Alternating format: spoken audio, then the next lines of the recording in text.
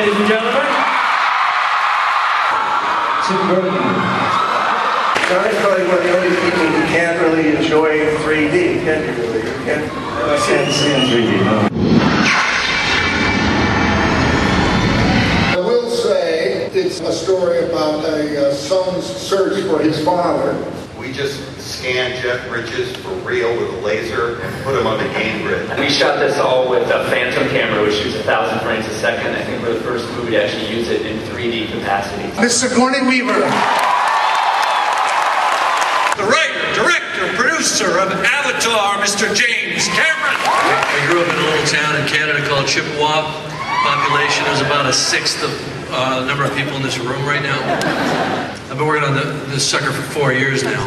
I'm honored to have the opportunity to share this with the world first, here at Comic-Con. I think it's 24 or 25 minutes. You will see it today in all of the Hall H 3D